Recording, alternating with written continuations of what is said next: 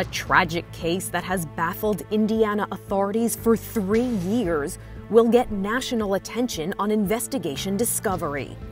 Best friends 14-year-old Libby German and 13-year-old Abby Williams went for a walk in the woods in their small town and never came home.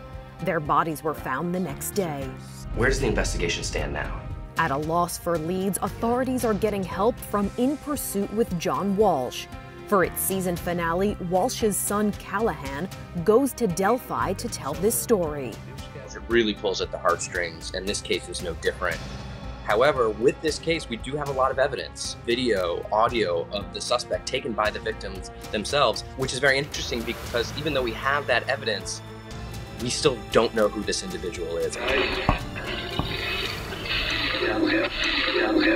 Investigators released this video that was found on Libby's phone. They believe this is the killer, and they've been hoping someone out there will recognize him by the way he walks or talks and notify authorities. Is there normally a lot of foot traffic in this area? Not a lot. There are areas here that are very difficult. Walking along the trails and crossing the bridge near where the bodies were found, Walsh says he has his theories about who this killer could be. It makes me believe that that person knew that area well, that knew that terrain, because it's very difficult terrain, and had experience in that area. Somebody who either grew up there or still currently lives there.